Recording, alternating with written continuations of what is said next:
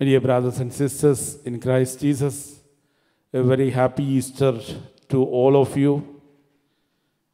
And the word of God for our reflection today is that filled with awe and great joy, the woman came quickly away from the tomb and ran to tell the disciples.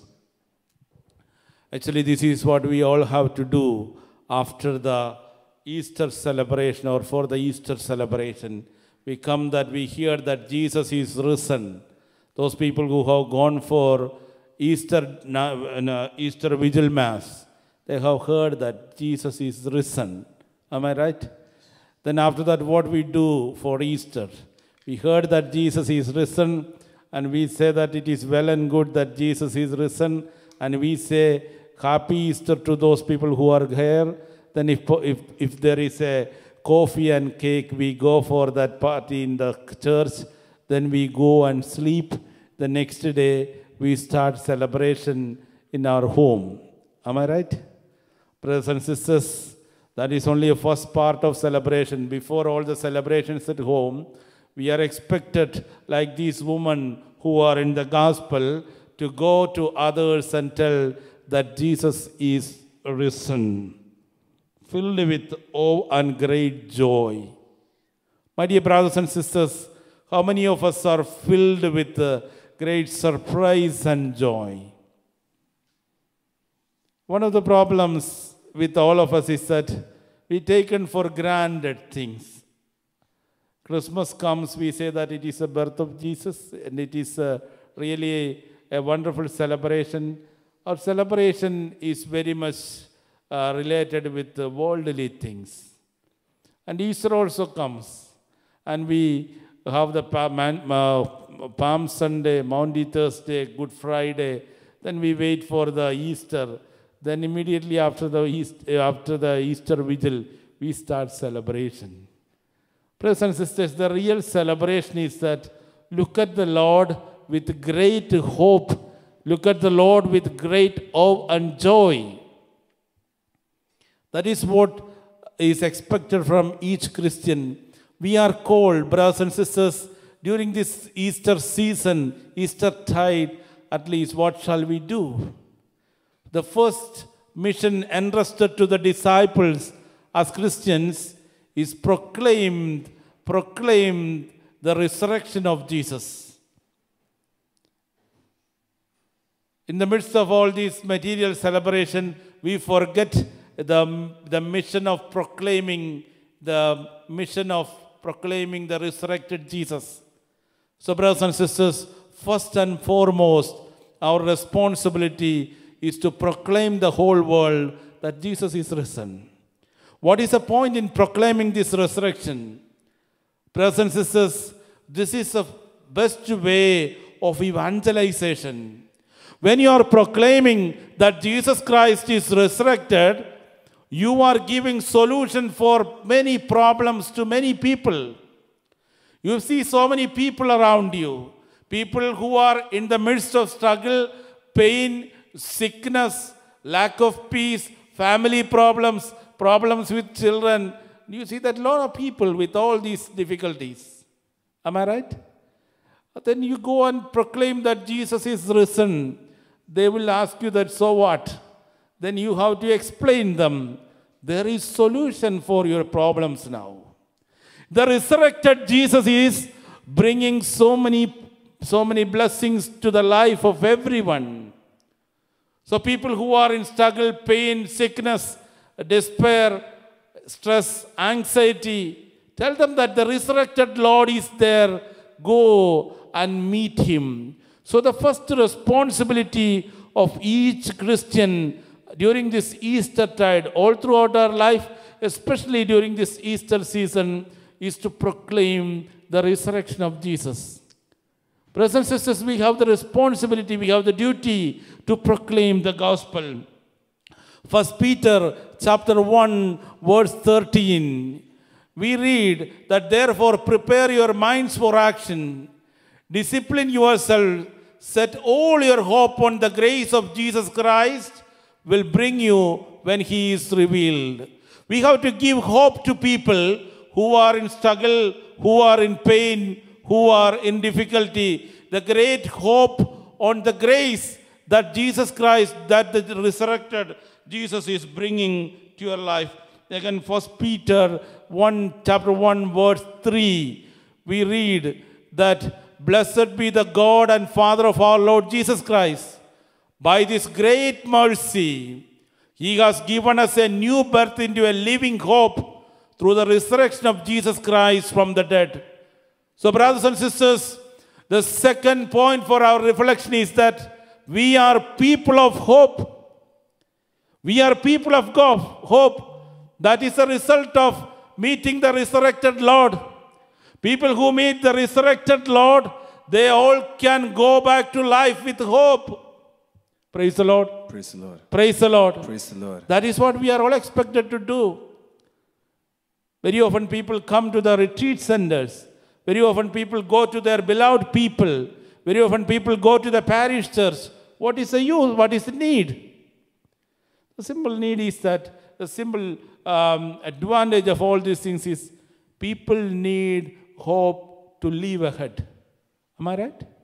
Especially people who are in struggle and in pain. People need a lot of hope for their whole life. If we have lost everything, no problem if we have hope.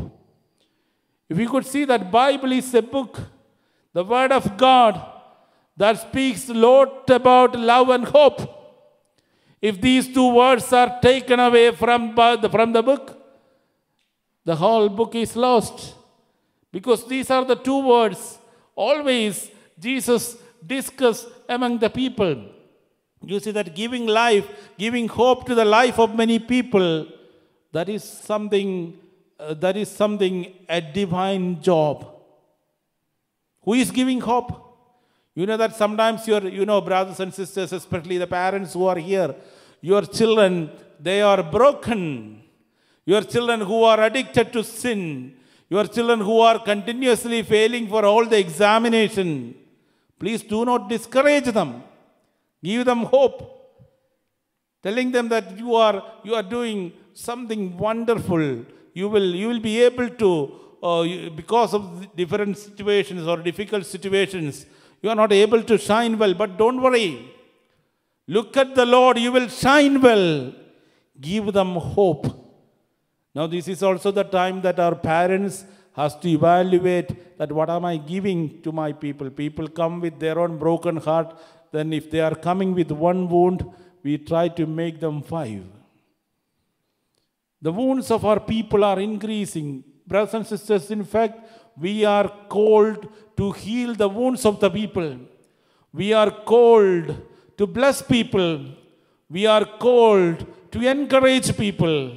We are called to put new hope and trust in the Lord.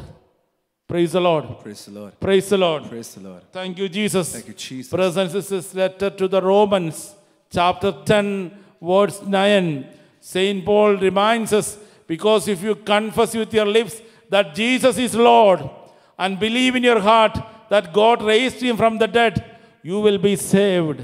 Praise the Lord. Praise the Lord. Brothers and sisters, during this time of Easter season and afterwards also, keep this prayer in your mind. Just to name, Jesus is Lord. Jesus is Lord. This is not a simple prayer. It's not a big prayer as such in 5 lines or 10 lines or one book. It's a simple prayer. Jesus is Lord. Jesus is Lord. Praise the Lord. Praise the Lord. Praise the Lord. Praise the Lord. I have heard an experience of the Franciscan friars during the time of Hitler's rule. You know that in different parts of Germany, many were killed, especially the Jews were killed.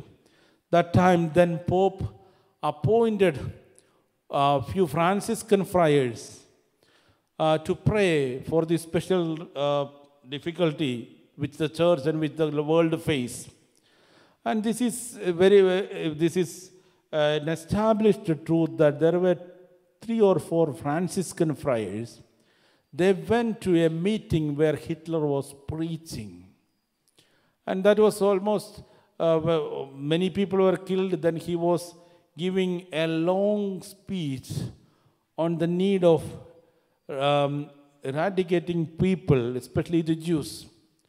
When he started that that speech, a few Franciscan friars went and prayed in that hall. They were also with the great crowd. And you know that this man was a wonderful priest, wonderful speaker. He could inspire my people, or he could impart his ideas successfully to the people around him. That is why he was successful there in one way. But brothers and sisters, these priests, these Franciscan friars, they are very simple, humble priests. They can't do much. So they did only one thing. They went and prayed there, Jesus is the Lord. While the speech was going on, they said only these two words, Jesus is Lord. It's a powerful word. And it is said that after a few minutes, Hitler got giddiness and he had fallen down there. And it is also written that I have heard a testimony a couple of months ago, that it is also written that because that priest, that day, he was not able to do anything there. Because his intention was to instigate people against the enemies, the so-called enemies. He was not able to do that because he had fallen down and he was taken away to the hospital. Brothers and sisters, I would say that in the midst of all the great problems, you simply pray, Jesus is Lord. Jesus is Lord. You are facing a big struggle. You are facing a big problem in your life. Just you pray, Jesus is Lord. Brothers and sisters, please carry these 3 missions in your life today. What are the 3 missions? The first one is, what is that? The first point for our reflection is, what is that? What is that? We are called to proclaim the message of Easter.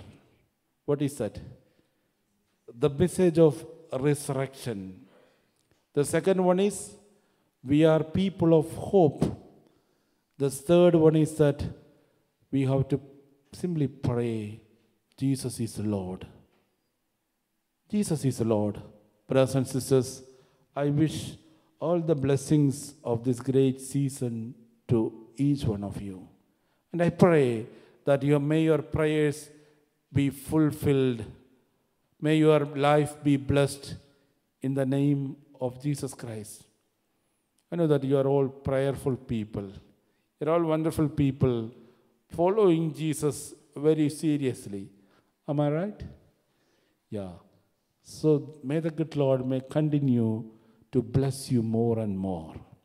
May the good Lord may fill your hearts and mind with great hope, with great joy, and also great enthusiasm to proclaim the resurrected Lord among the people, to the whole world. Amen. Hallelujah. Hallelujah.